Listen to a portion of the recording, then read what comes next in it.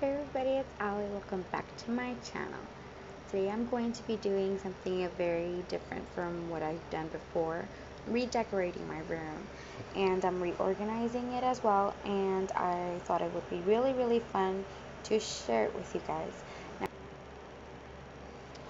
When I moved into this room, I was planning on staying on a vacation, so I thought it was just going to be for a couple of days, and it ended up being a year or more than that. So I didn't really do anything to the room. So when I moved into this room, it was like this.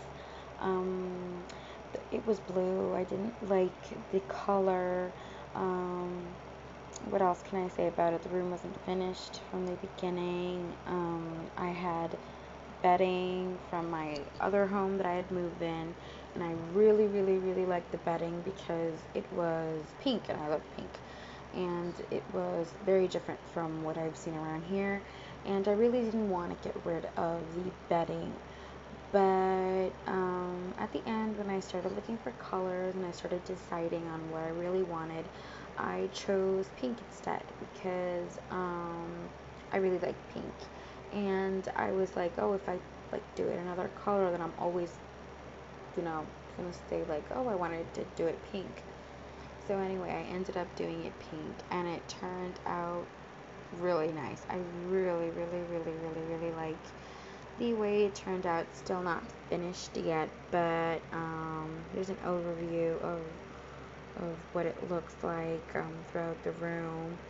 I also got new bedding, and that really did brighten up the room a lot because if you go back to the before pictures, you can see that it's the bedding is quite dark, and the blue color it just doesn't go with the bedding, and changing the bedding, the curtains, and everything really did brighten up the room, and that's something that makes it.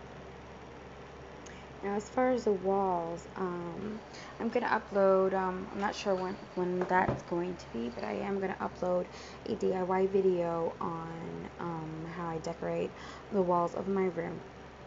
It was very fun, it was very easy, and it was very inexpensive. So stay tuned for that because that's coming soon.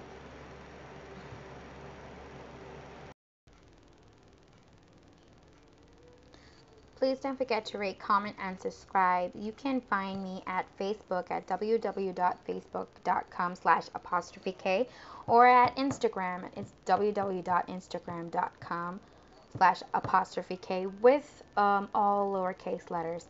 Thank you so much for watching. See you next time. Bye.